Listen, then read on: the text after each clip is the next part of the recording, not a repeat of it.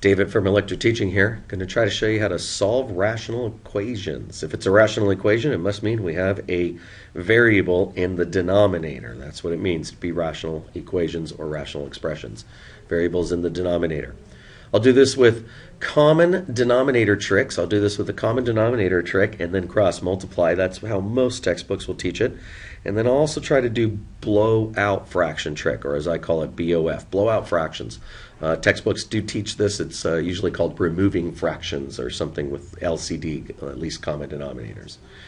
Let's see, if I was to do common denominator here to set up a single equation, then cross multiply with the other expression on the other side, I would need to get, in this case, these are conjugate pairs. They're going to make difference of squares there of x plus 3 and x minus 3, which means this is going to be x squared minus 9 as a common denominator. That's conjugate pairs, and that makes difference of squares. And I do notice over here I have that same denominator that I'm making. Over here, x minus 3 and x minus 3 is needed to make the common denominator. So, new denominator would be x plus 3 and x minus 3. I'm not going to multiply that out just yet. We'll see what happens with it. Numerators I will, because I'm going to have a minus sign and collect like terms. So as I tell students, let's just work the numerator here. Work the entire numerator. You got 2 times a binomial. 2x plus 6, distribute carefully. Negative 4 times that binomial. Negative 4x plus 12. Let's simplify this a little bit more. I know the other side is still 8 and x squared minus 9. So let's simplify this a little more. We've got a negative 2x on top, and what is that, 18? And down below we still have the x plus 3 and x minus 3. So we're just cleaning things up a little bit. Got x squared minus 9 now. Here's where we'll cross multiply and cross multiply to solve, or to get out of fraction mode. And I don't know how to say this. Technically, you've been blowing out fractions for years. Cross multiply removes fractions. Cross multiply works specifically because it's a shortcut of multiplying the common denominator of all fractions to each side. So just keep that in mind, that when you cross multiply, you really are doing a blowing out fractions trick. So let's see what happens here. If I cross multiply, or honestly, you could just set the numerators equal to each other. Whenever you have the same denominator, that's going to mean that the only way this is going to be equivalent is the numerators equal to each other. So immediately I could jump to there, but just to finish the thought of cross multiply, let's move it this way. The first one would have been negative 2x, plus 18 times x squared minus 9, and this would be equal to, I need to move that over, let me move that over here real quick, take me a quick second, but I need to then set that equal to the other cross multiply, which is 8 times x plus 3 and x minus 3. Now, the very first thing I would do in solving this one is divide by the common terms here. Divide by these common terms. That this divided by the x plus 3 and x minus 3 divided on this side, also divided on that side, totally removes those. So they're canceled after I do the next move of dividing by x squared minus 9, which is the same as x plus 3, x minus 3. Well, that only leaves negative 2x plus 18 equals 8. I can solve here pretty easily. I'm going to subtract, get negative 2x. Let's bring this up here. So I'm going to get negative 2x is equal to subtracting negative 10. Yep, if I subtract. And then x is equal to, it looks to be 5 if I subtract by negative 10. So I've got x equals 5 here for a solution. In other words, if I put a 5 in all these places, this should end up being equivalent answers, or the equal situation. Well, let's try the blowing out fraction trick. I want to see what this looks like now. I have it in memory here, so I'm just going to paste it in, move it down here. So let's do the B.O.F style. B.O.F style is multiplying across the board, all 3 of these terms by the least common denominator. remember that this is x plus 3 and x minus 3.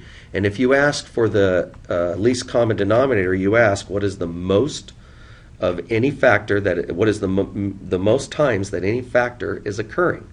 Well, x plus 3 is occurring once here and once here. So I need an x plus 3. Okay, and x minus 3 is occurring once here and once there. The most it is occurring is once. So I'm going to multiply this x plus 3 and x minus 3. I'm going to multiply it to each one of these situations. I'm going to, in a sense, distribute it. I'm going to distribute it. I'm going to literally put it here. Hang on. Whoops. Here. I'm going to put one there. I'll just set it right here. I'm going to paste another one in. I can use the paste trick here. So I'm going to paste another one in right there. And then I'm going to paste another one in right over here. Whoops, right over here. So this is the exact same thing as if I was to take this term, and distribute it. So if I was to take the least common denominator and distribute it to each side of the equation, and then also to each term on each side. So it would be put an x plus 3, x minus 3 in each one of these locations. When you first do this, it seems cumbersome and hard, but after a while, this should become an easy and even the faster way of doing it. What cancels here? X minus 3's. What's left? 2x plus 6. What cancels here? The x plus 3's. What's left? A minus 4 times x and a minus 4 times minus 3 or plus 12. What's left on the other side? 8. So in one move, I've taken an ugly rational expression, and in one slick, what I call blowing out fractions trick or B.O.F trick, I've turned this into a pre-algebra problem. This is literally like an 8th grade pre-algebra problem now.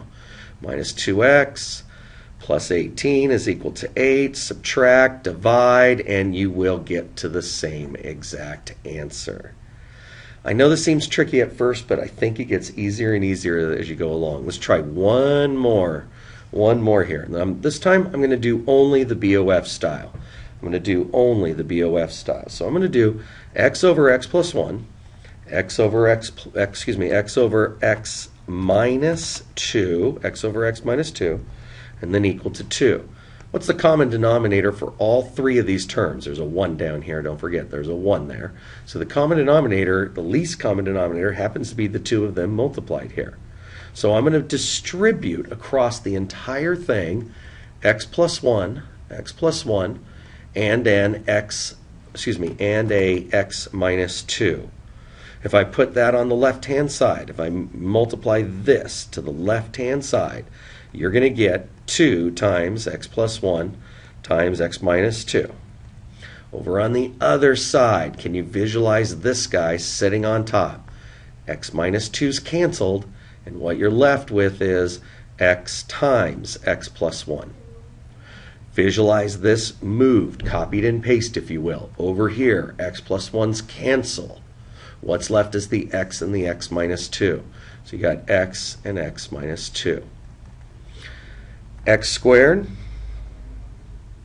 minus 2x plus x squared plus x is equal to 2x squared. Middle term is 1 minus 2 is minus 1. Doubled is minus 2x. Negative 2 doubled, negative 4. I foiled and multiplied a 2 very quickly here, but you know, we are in advanced algebra, so I should be able to do that pretty fast. If I subtract 2x squared from both sides, look what happens. Bye-bye, x squares. Minus 2x squared. You can collect them to prove it, but collect them, subtract, collect, and this one's collected, subtract, it's gone. Add 2x to both sides. Bye-bye. The only thing left here is x equals negative 4. That's a nice, easy way. A little complicated at first when you're first learning it, but once you get it down, that's a real easy way to get this answer rather than common denominator, cross multiply, then get to this situation a couple steps later and then solve and get x equals negative 4. I'm David from Electric Teaching. I hope that this has helped.